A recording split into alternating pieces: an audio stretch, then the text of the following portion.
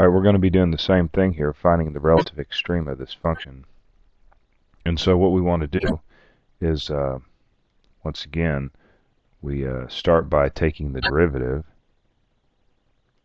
of the function. So we end up having 3x squared minus 4x minus 15. And then what we want to do is factor this thing. And so I'll write it. We set it equal to 0. Because remember, the derivative tells you the slope of the tangent line, and we're concerned about, we want to know what are x values when the slope is 0. And so what we need to do here is either factor this or use the quadratic equation. I'm going to try to just factor this thing here. So we're going to attempt this. So I'm going to write 3x and then x over here. Okay, what two numbers can I multiply together that gives me negative 15? Well, those two numbers are either going to be 3 and 5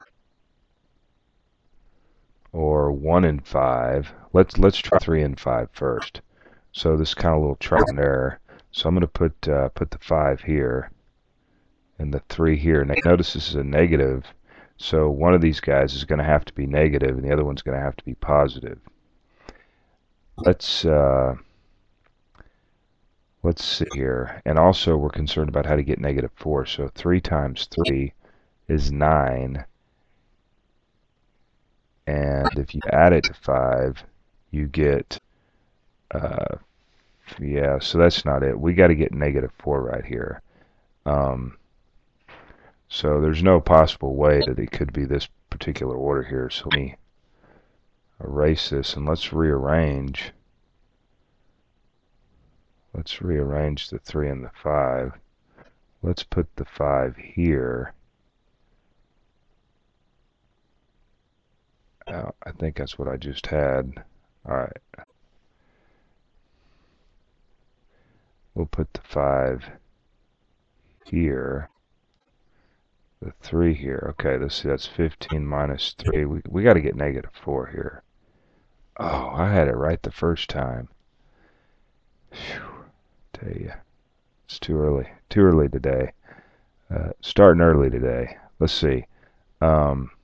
We'll put the 3 here and the 5 here. How's that? Okay, so that's 9.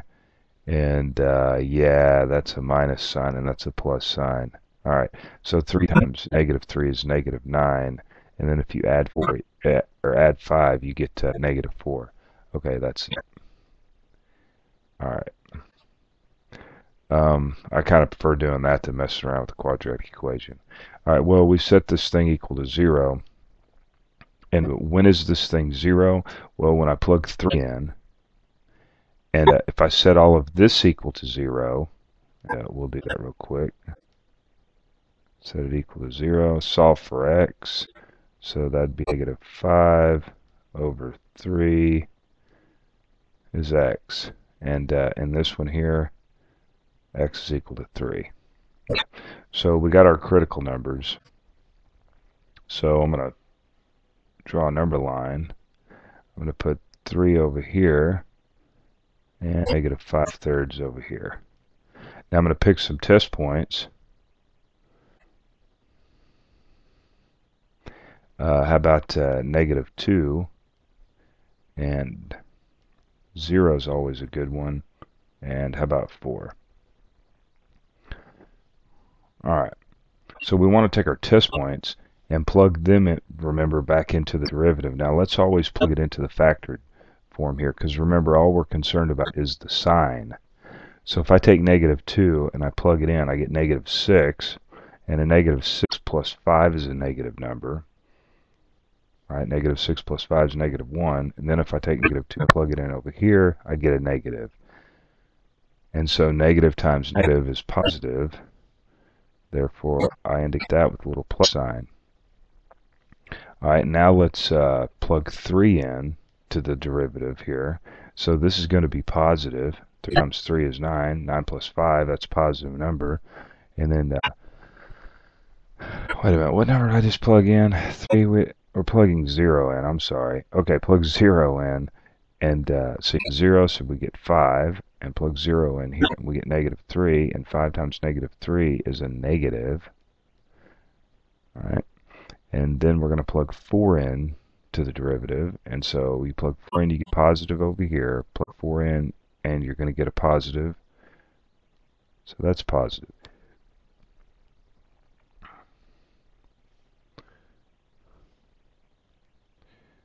Okay, I need to wake up. Alright, so I put a plus sign right here. So that means that the graph is increasing from negative infinity all the way up to negative 5/3, and then it's decreasing from negative 5/3 to 3, and then it's increasing from 3 to infinity. So the graph is looking something like this. Now, to find the actual points, we have to plug these values in to the derivative. So f of negative 5/3, you're going to plug this in. And I don't mean to be using orange here, but I guess we're gonna use orange. Okay, so we plug negative 5/3 in. So we have negative 5/3. The whole thing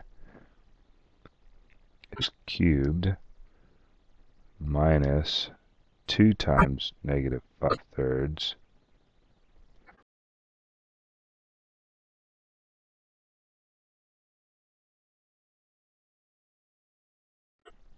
Right, squared minus 15 times negative 5/3.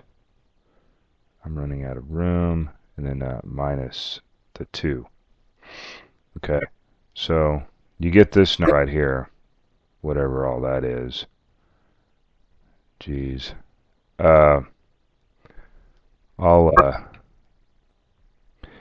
Okay, so when you do the arithmetic here, we end up getting 346 over 27. And so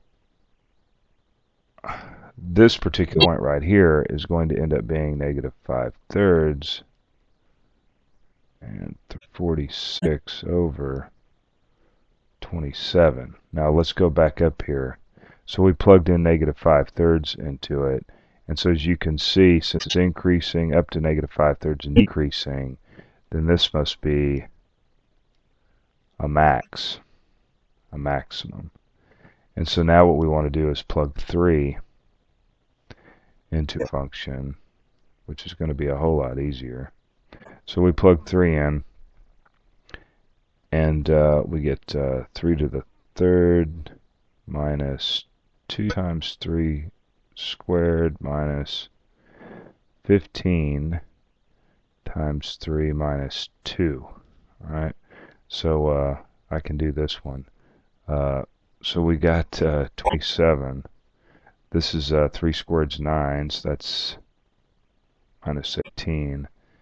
And then we have 15 times 3.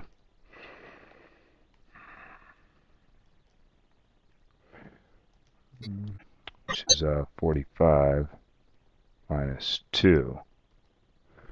So we have 27 minus 18 minus 45 minus 2, which after plugging that into the calculator there, we get this. Alright, so the point 3 comma negative 38. And this is as you can see here, this is going to be a minimum. So I'll just indicate it by that. And we're going to finish the problem off.